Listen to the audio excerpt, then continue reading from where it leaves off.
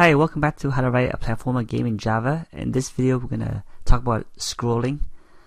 So let me show you what this will look like. Okay, so if I walk to the right, then notice the screen is going to follow me and scroll. If I walk to the left, it'll scroll back.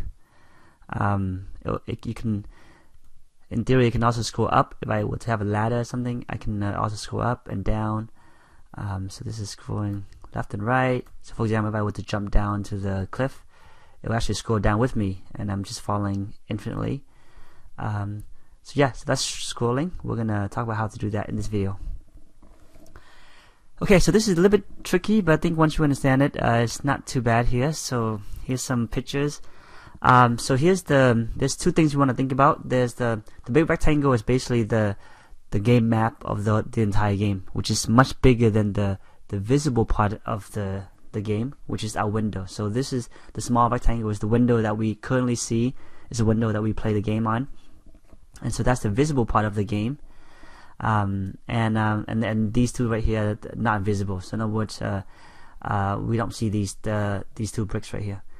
And so as the player move across, then we want our window to scroll so that to reveal the other parts of the game.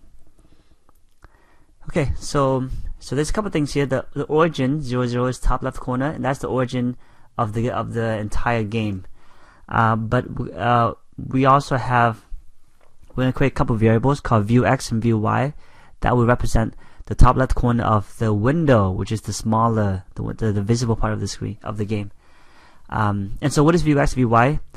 Well, view x, view y is basically the top left corner of our window, and then we want to basically translate that around so that we can see the other parts of the game. So if I move the view x, view y, then we can see the other part of the game. Okay, so how do we do this? Well, so again, as an example here, right? If I move view x, view y over to the right, then I'll see this crate, and then I'll see less of that brick, and I still won't see this one. But that's the idea. The idea is that this thing right here, we want it to be able to translate. Okay, so it turns out that we're going to use a method called translate, and the way it works is actually kind of backwards. It turns out that we actually don't move the visible part of this this window right here, the window of what we see for our game.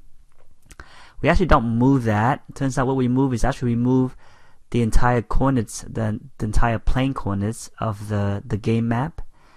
In other words, so this is the true origin, right? This is the entire coordinate plane of the game, and when we translate the origin to a new origin x and a new origin y. And so we're actually translating the game map, not the actual visible window here. So the way we want to think about this is that you imagine that this is like the window that we play the game on is just like a camera, and we're looking down from top. Imagine this is like a top-down game or something where the camera view is here, and we're looking down on the floor. And you imagine that this window, the small window, is actually anchored to the ceiling, so it can't move. And so if I want to scroll, I can't move that camera view. What I can move is I'm actually going to move the game word beneath me. So it's kind of backwards, but we're actually going to move the true origin coordinates beneath me so that I can see the other parts of the game map. So that means that, so for example, one thing is that all these, assuming this game is static, everything here is standing still. When I scroll, so all these objects right here are actually been drawn relative to the true origin. So everything is always drawn with respect to this origin right here. And so when I translate, I'm shifting this coordinate. When I shift it, everything else shift along with it, and that's how I see. And then the camera is standing still, so we can see the other parts of the game map. Okay, so hopefully that makes sense. And then yeah, so the visible window, this right here, doesn't move. It's just we move the game beneath the camera. Okay, so let's do an example. Suppose that we have a visible window, view x, view y. We want to move across 15 pixels horizontal and say 5 pixels down, so that we want to scroll over so we can see more of the game. And so to do this, we need, again, this thing doesn't move, so we need to translate the true origin relative to this position. In other words, we want to move the origin so that it's now moved left by 15 and up by 5. So the origin is moved left by 15 and then up by 5. So we are going to be moving the word beneath, and so when I do that, then this window will see the other parts of the game map. So that's how you want to kind of visualize that. And so the this translate function, we want to call it translate -15, -5, because we want to translate the origin basically the opposite direction of where we want to scroll. So that's why there's the negatives here. And then our visible screen, which doesn't move, now see a new part of the map. Okay, so that's basically how you want to visualize it. But how do we do this in practice? Well, we need to come up with boundary and margins for our window. So here's some example. So here's a visible map, and there's the right boundary, there's the bottom boundary, there's also the top boundary, and also the left boundary. There's 4 boundaries on our window, and I'll just do these 2 boundaries just to make it simple. And so that's the right boundary right here, and then there's also a right margin, and then that's the bottom boundary, and there's also a bottom margin. Similarly for the left boundary, left margin, and then also top boundary, top margin. And so the way it works is that if the player is inside of the boundary, then there's no scrolling. So if I were to move around here and I don't leave these dotted lines, then there's no scrolling.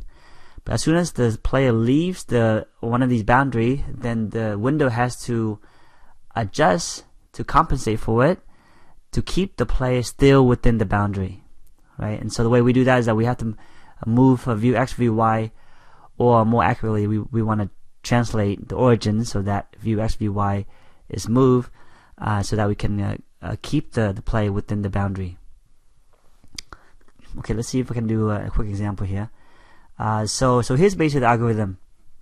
If the player leaves the boundary, any of the 4 boundaries, then we need to compute the new view x and view y to maintain the margin. So if I move outside of this, I need to move view x so that I'm still within the boundary, because everything will shift along as I scroll over.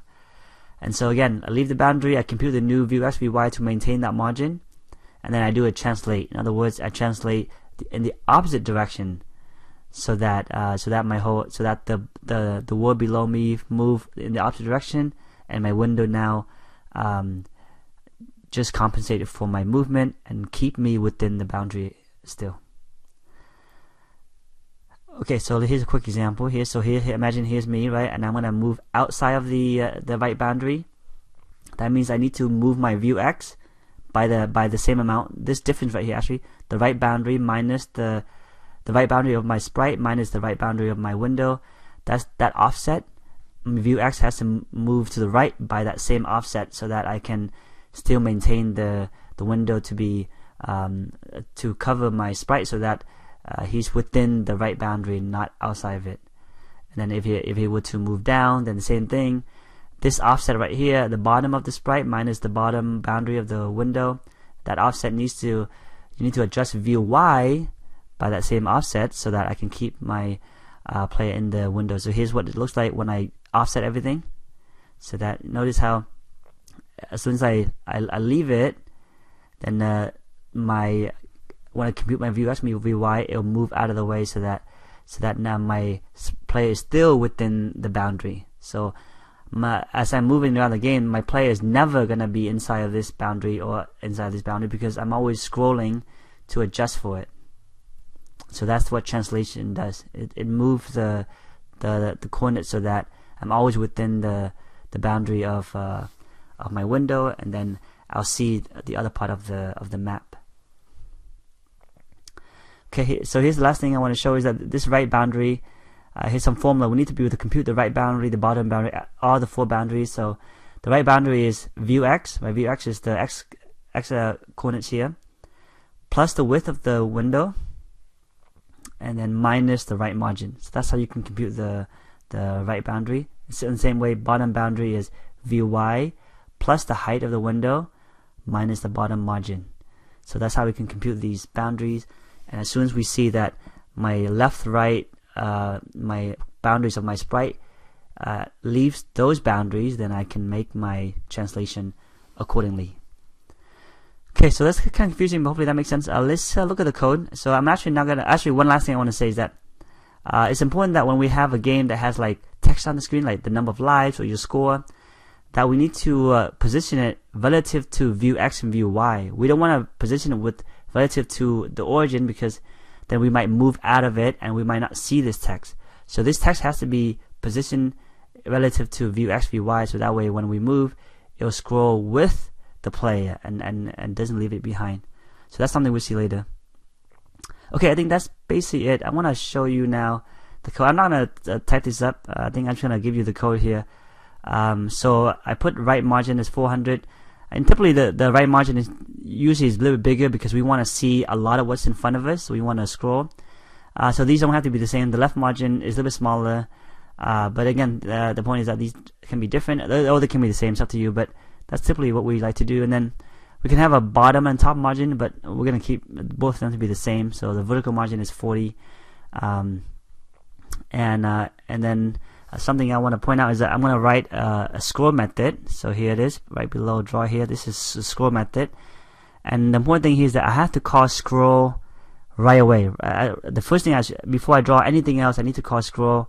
It's the first thing I call, because when I call scroll, I'm translating the coordinates of the map so that everything is drawn relative to that translation. So this has to be done early. If you do it later, it will not work.